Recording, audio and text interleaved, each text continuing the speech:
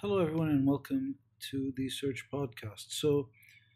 My name is Sod, and for today, I thought we'd talk about something that might sound relatively boring, but I can guarantee you this will be the most interesting talk on documentation you've ever had in your life from anybody, including anybody at HR or patient safety.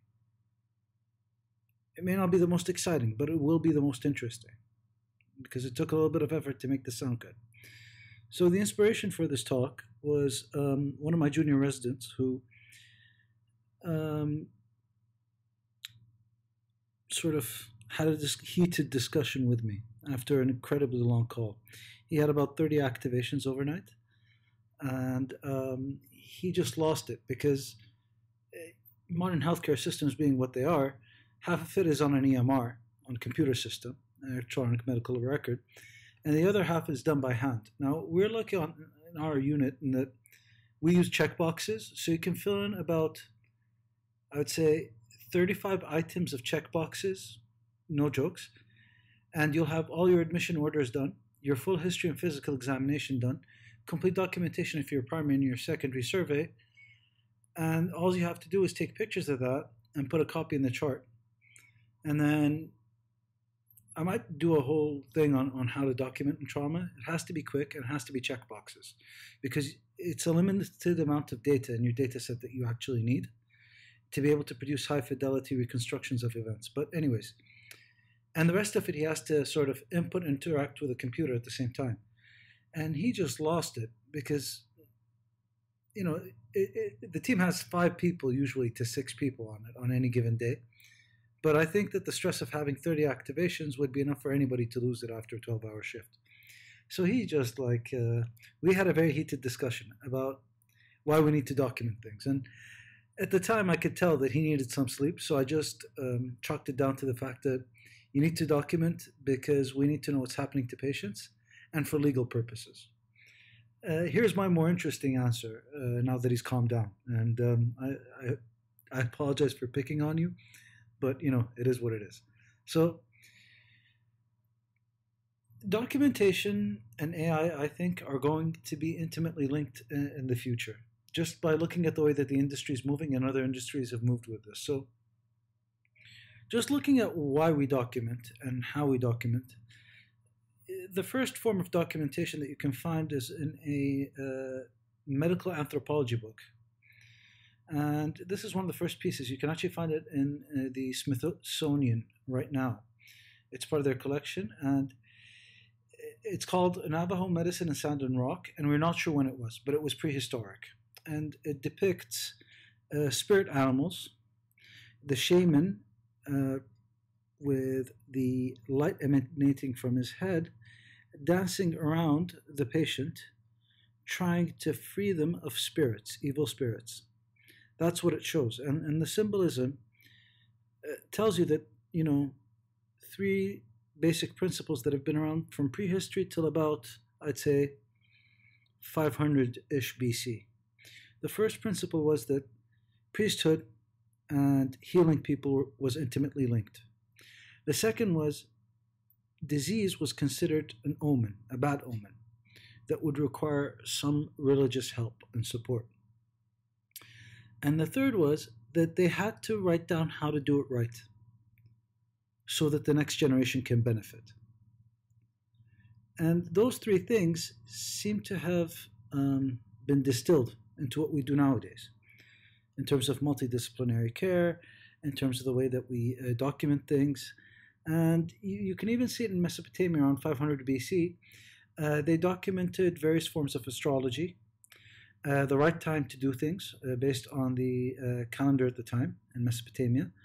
They also documented what type of chants to use, what types of spirits, and how to prepare concoctions and potions in this manner.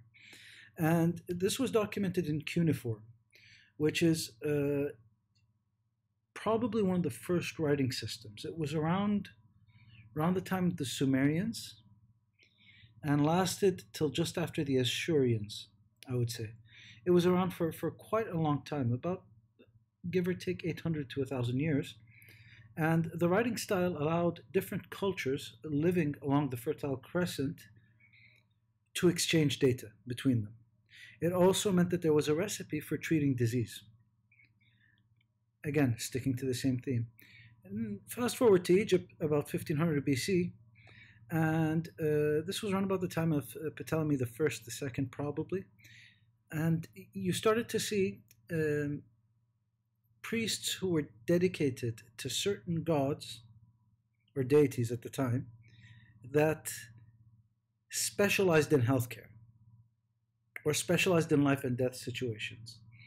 And those priests wrote what they did for patients and what they observed so that the next generation can learn from them. Now, this included extremely detailed descriptions of how to cast arms and legs that were broken, how to perform trepanation, and how to perform pulse checks, and what hemodynamic shock really was, right? At that time, it was still defined as a sign of death as opposed to a sign of a sick patient. You were beyond the point that they could treat. But they had defined that. What type of last rites people would have to do, how to prepare bodies for mummification and for burial, and for cremation. All of these things were the jobs of these special healthcare priests. And I think that was the start of physicianship, you could say, more or less. It was around about that time that we were starting to see that. 1,000 years later, and we're still using papyrus. This time, the person who used it is allegedly Hippocrates. Now, the Hippocratic corpus, I have issues with this time period.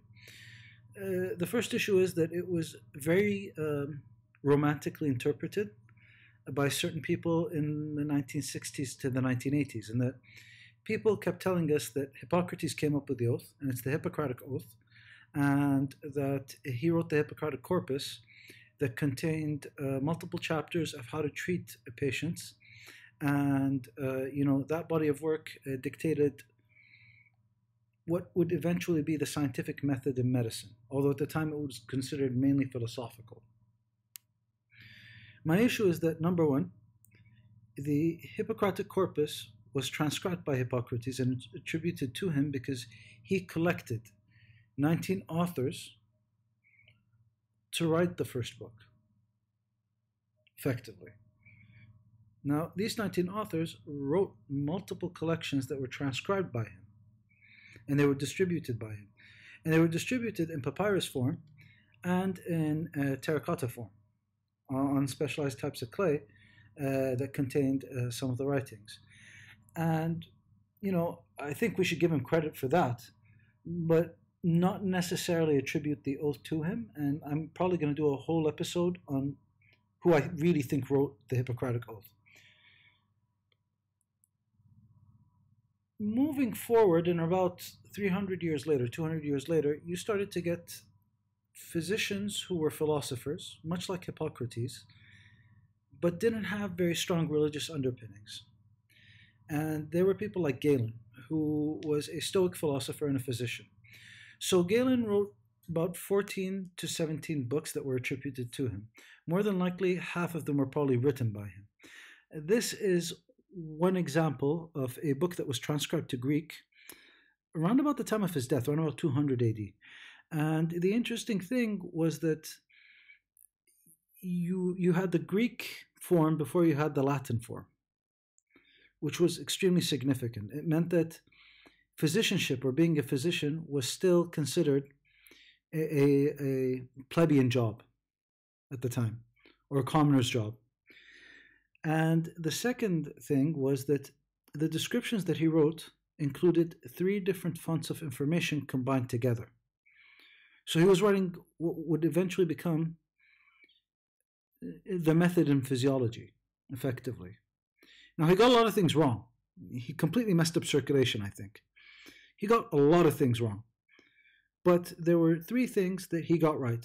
The first was that he observed vivisection. So he did living dissections of animals to look at different aspects of them that were close to human beings and use that to figure stuff out dynamically, as opposed to just dissecting gladiators.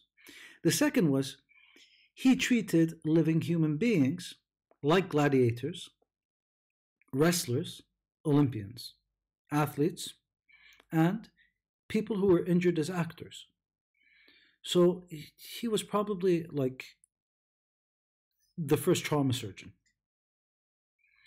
Galen spent a significant amount of time trying to figure out if what he saw in animals was directly relevant to humans, and he did that by dissecting the cadavers of gladiators or by treating gladiators, and he wrote massive notes based on this, daily diaries.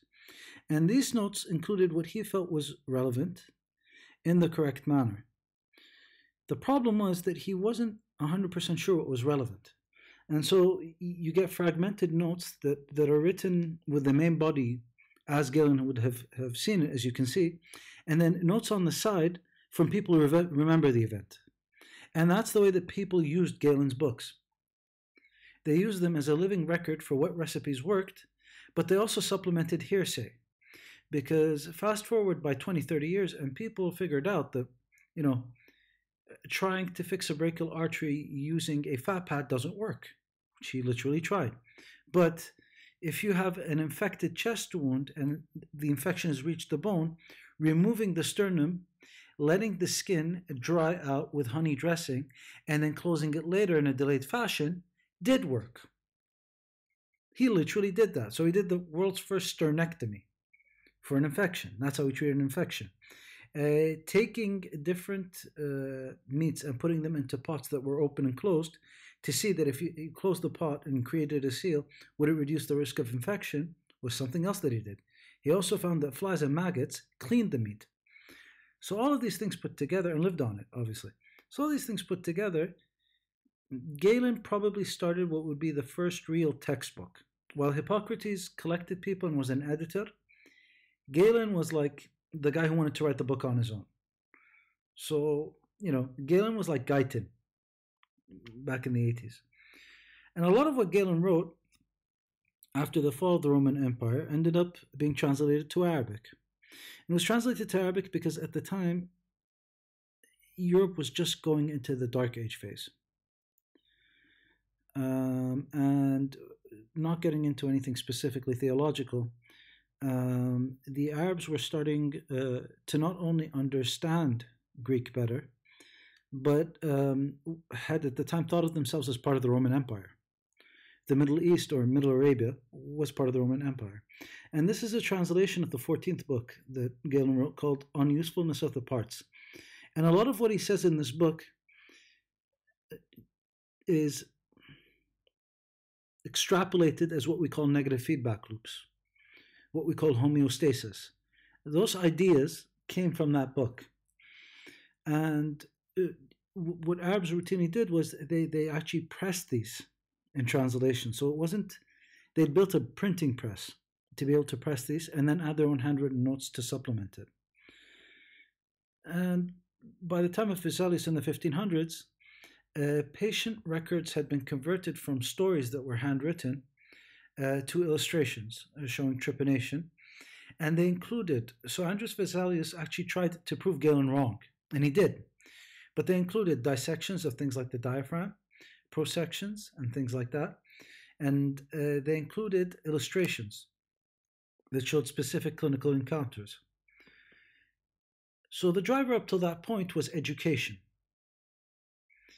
And around about the 17 to 1800s, that continued. And Europe was just starting to get out of the Dark Ages. You were just starting to get people who were apothecaries separating from people who were surgeons and barbers, separating from physicians. And at the time, Walter Cannon, who was part of the Harvard Medical School, which was a school that had nothing to do with the rest of Harvard at the time, and I'll get to why that was a problem later, had a discussion with the students about keeping case logs.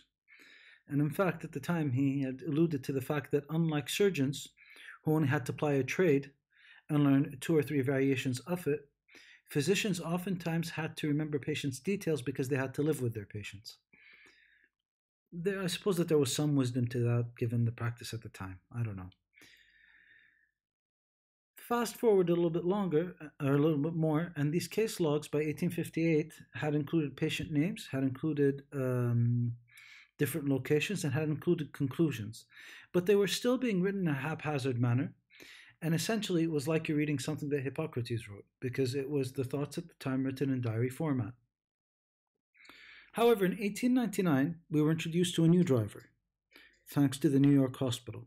So the New York hospital was under public trust and was using government funding. Because they were using government funding, they had to prove the number of patients that they saw. They had to prove that they were doing their jobs. And so what they had was a list of patients with a list of why they came in. Now, there was no documentation in terms of the order that they came in, details of their admission, details of how much they were billed for, or details of what they did to the patients, apart from a provisional diagnosis that was scribbled in. And as you can see, there are things like slept at the interrail written down, poor nutrition, and sensation in the left leg, 3 blocks down. So, it was a very haphazard list of patients that would walk in through the door. And this was around about 1899, but it was starting to transition from being driven by education and trying to figure things out exclusively to actually requiring hospital statistics to justify your presence as a hospital. And so you were getting meticulous records of the patients that came in, but none of the clinical details at this point. This lasted for about 30 to 40 years until people started to write discharge summaries. And the reason why discharge summaries were being asked for was because, like I alluded to, people didn't know what was happening to the patients. And New York Hospital was getting a little bit of flack in the press, as was the Bellevue at the time. Basically, it was a bad time to work in healthcare in New York, just as a one-liner, right? And so they were writing discharge summaries for the patients who survived. And that was considered a record of what you did for the patient. But as you can see, this wasn't the discharge summary that we know today. And there was no real ICD-10 or 9 coding. Something strange started to happen around about 1889, though, in terms of the admissions. So every patient that was admitted had a number up top that was pre-printed. And you had a provisional diagnosis written up top, like thrombophlebitis, as you can see. You had the patient's name, and then you had their history and a daily account of what was done. This was a little bit strange. You were also starting to get more itemized viewings by 1899, 10 years later, when you had patients' respiratory rate, pulse, heart rate being written down, physical examination findings written down in an orderly fashion for every patient on the ward. And the driver then was legal. So at the time, the Harvard football team included people from their medical school and lawyers. And some of the people from the medical school had noted that the Harvard Law School had a significant system in place for how they structured the briefings on previous cases. And so the people who trained at the medical school adopted that paradigm into medicine. And H.S. Plummer was probably one of the first people to introduce it outside of Harvard in the Mayo Clinic, of Plummer-Vinson syndrome, obviously. And what he introduced was not only the structure of the medical record, with a history, physical examination, past medical, surgical history, etc. I can't even say it in the right order, but he also introduced a medical record number system so that every patient had a medical record that you could refer to. With all of these things in place, it's no surprise that by 1922, you had medical writers who would take the handwritten notes that were scribbles and then convert them into typed up chart records that they would keep in the chart. And these became our ward attendants that we rely on now. Since then, we've had the same basic structure for all of our medical records. There's a personal identification number, there's a medical history, a family medical history, medication history, a treatment history, and medical directives. The driver for this was not only the scientific aspect of things that we had seen from the time of prehistory in the Navajo Indians until modern day, in modern day case series and case reports. There was a secondary driver around about the 1960s and the 1970s, and that was billing. We were starting to bill in an efficient manner. And in addition to that, accountability legally. From then on, we developed our fanciful little folders, our forms that we could check boxes on, and structured written notes. In addition to that, we were introduced to the electronic medical record. Now, the electronic medical record at the time was probably designed with the primary driver being the fact that there was a computer on the desk, if we're going to be honest. So I did a little bit of research on this just by looking at older machines. So this is an EMR from 2009 that's not that great, okay? But earlier machines made it easier for you to bill and made it easier for you to retrieve patient information while sitting at the desk. It did not make it easier for you to type anything in. And even with this, I think that we can all agree, we all have the same complaints about EMRs, even the newer ones like this one, which is an open source EMR that shouldn't cost anything, quote unquote. Our complaints center around the level of difficulty. So the green box is what we see. There are about 16 different databases coming into and out of what you see on the screen. Each of those 16 harbors at least 9 data points. So 9 different itemized pieces of data. Those systems interact with each other, not automatically, but for the most part manually. All the dotted lines are manual inputs. And so when you do that to a doctor who has a very busy day, you make him write on this thing, and then write on this thing, and then try and figure out which parts he has to duplicate onto this thing and schedule on this thing and order requests on this thing, and then figure out how they all interact with each other and make sure that he's dotted all the I's and crossed all the T's. Expect to hear this after 35 activations. So now we're at the point where, we've developed a very robust electronic healthcare system. And we do type up most of our notes in most centers. I'll be honest, in our center, we still have handwritten notes, but we're hoping that it'll change with time. But the method of entry and the time it takes, it's been studied. It takes away from patient care to an extent, one could argue. The time it takes for us to document things electronically has been traditionally reported as being at least 20 to 30% of our day, of our working day. Now, part of it is the fact that 10 years ago we weren't as good as computers as we are now. I'm one of those people who grew up with computers. I have no problem programming. I actually enjoy it. I have no life. But I'm okay with coding.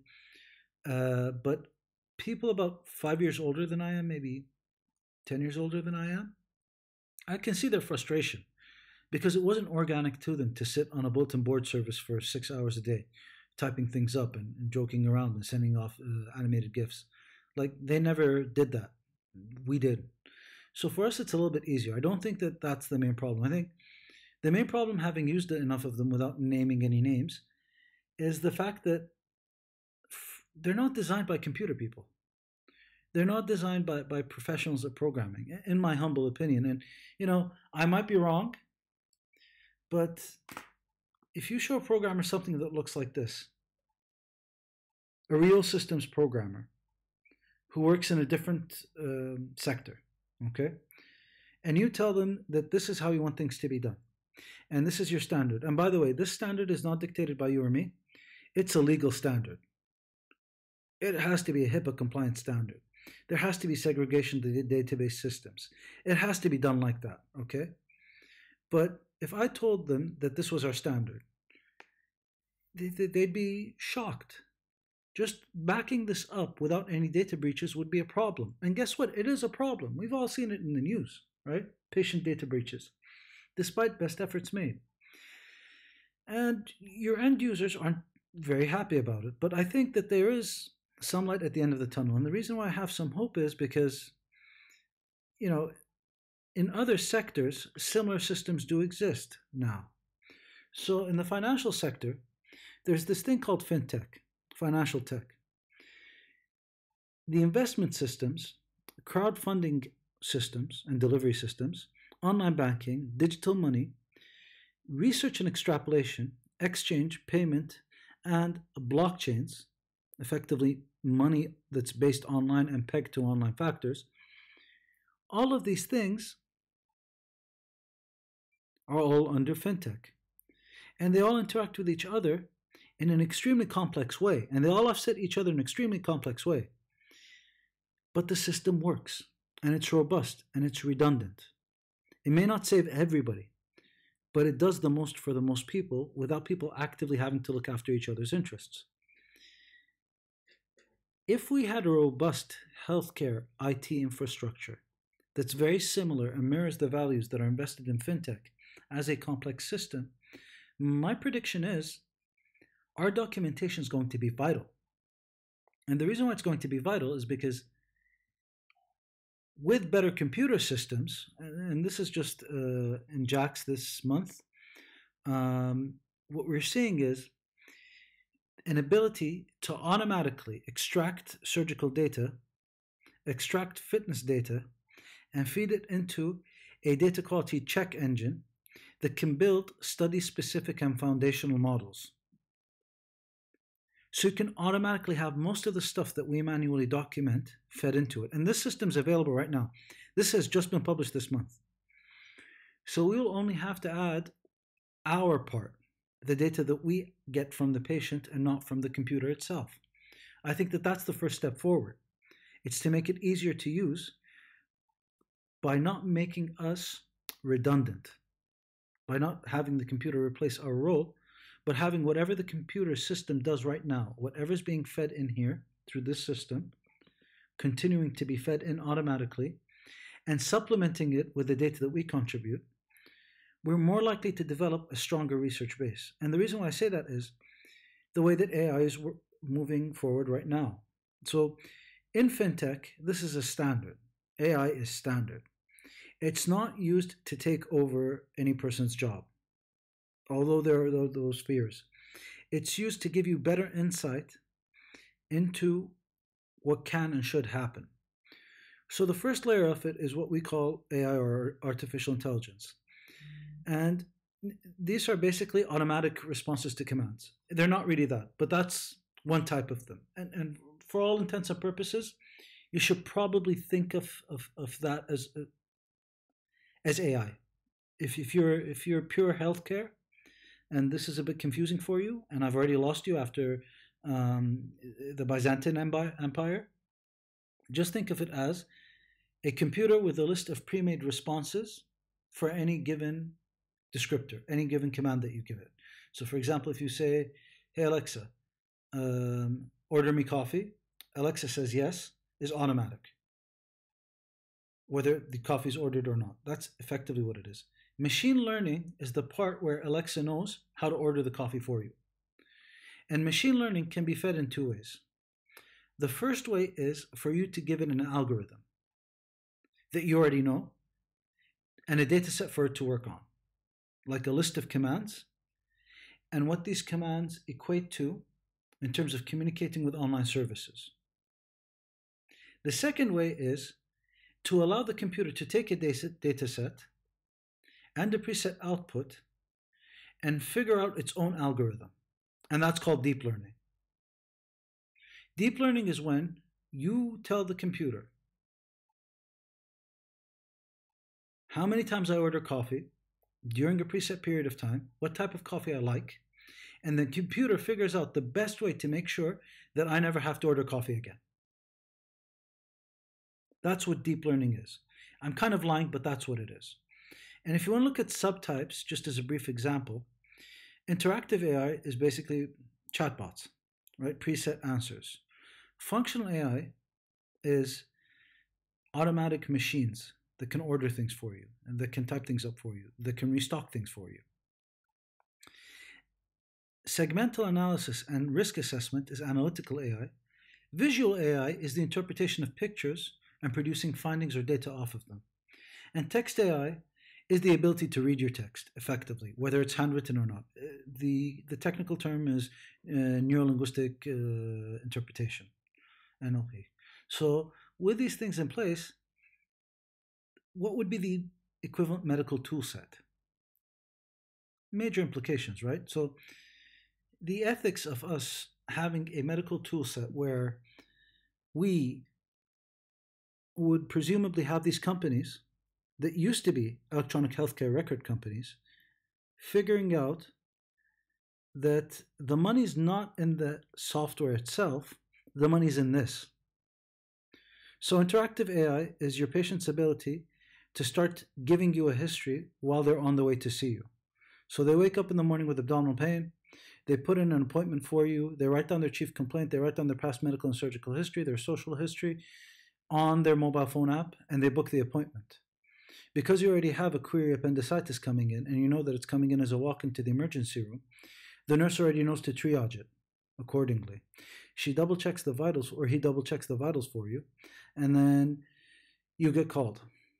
You get called and you're already expecting the patient. The paging system automatically pulls up the patient's data on the smartphone, confirms the vitals and triage level.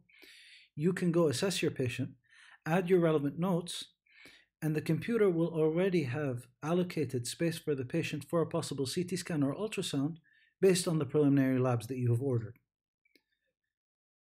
Patient goes to the CT scanner, gets the CT scan, and you get a preliminary, highly sensitive and highly specific AI reading of the CT scan off of the CT scanning machine itself. This is fed back to you and fed back to the patient on his smartphone or her smartphone. So there's a complete transparency. The patient knows that the lab tests are coming up. And you know that the patient knows that the lab tests are coming up. And there's a chatbot that explains things to the patient so that the patient gets the sense of urgency if they need it, or the lack thereof. And all the while, you have enough time to see all your patients. The patients are being scheduled in a correct manner. And because there's some patient tracking going on somewhere in there, thanks to this deep learning algorithm, the call schedule will get fixed in the right way, and your outcomes get recorded. And based on your outcomes, you can actually find out which courses you should take, how to get more academic staffing, which conferences you should go to, which patients would benefit more from Dr. A versus Dr. B. And you can develop propensity scores for how likely a pelvic fracture is to bleed. That's another paper that came out literally this week, Journal of Trauma. So then you have to ask yourself, where is the impact here? How are these companies going to make money?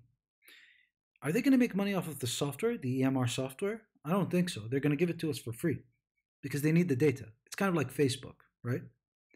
But then what's the ethics of that? Are they going to sell you data pools to be able to do your research, or are they going to do the research by themselves? Or is collecting patient data going to be a thing of the past? Is it just going to be, listen, for the patient to book with our hospital network, they have to give us their data because that will benefit everybody else in the hospital network, and it's unethical for me to treat this patient if they're not willing to contribute to our data pool. Could that be an argument to be made? The ethics of it aren't very clean. People automatically assume that the ethics of AI is a question of the computers taking over. In my mind, the ethics of AI is, at least in healthcare, where's the data going to come from? And how do you present the data? And what do you do when you know that the algorithm is invalid? And where does the money come from in the end? Is it from the algorithm itself? Is it from the data pool? Or is it from the EMR data collection software? Or is it from conducting trials? Because now that you have deep learning, trials can be done with a significantly smaller number of patients and have a higher resolution of data. So it's all stuff to think about, right? The ethics of a patient not letting you use their data, but requesting to be seen by you and treated by your algorithms as a healthcare network. The ethics of an electronic healthcare record company giving you their software for free, so long as they get to keep the algorithm and charge you for it. And let's be honest, the ethics of you not documenting correctly. If I know that in 10 years' time, all the stuff that I'm putting into my electronic healthcare record, or my trauma registry, or my code team registry, or my ICU database is going to be reviewed and is going to be of benefit to other patients, how ethical is it for somebody to blatantly refuse to document? How ethical is it for me to write a 2-line note, knowing that this could be the way that we're going to cure cancer in 10 to 15 years' time, the way that we're going to figure out if pelvic fractures bleed, right? Because this requires massive amounts of data. So 2 to 3 years of accurate is nothing for deep learning. It's nothing. It's a nothing data set. Think about how much data is in the stock market And they've been collecting this data since 1990. On any given day, the data equivalent of the New York Stock Exchange would be all of the records that you would have in a level 1 trauma center. And that's just one day. All the records they would have in a level 1 trauma center that's been functioning for a whole year. You're talking about no less than 3 terabytes of data per day, including backup, on the New York Stock Exchange. So it's not cut and dry, right? We're going to need massive amounts of data to be able to produce this slick healthcare system, and we're going to need it to be documented correctly. And we're back to square one. We're still using the data to figure out how to treat patients even better than we did before on those cave paintings. So that's why it's important to document, even when you have 30 activations.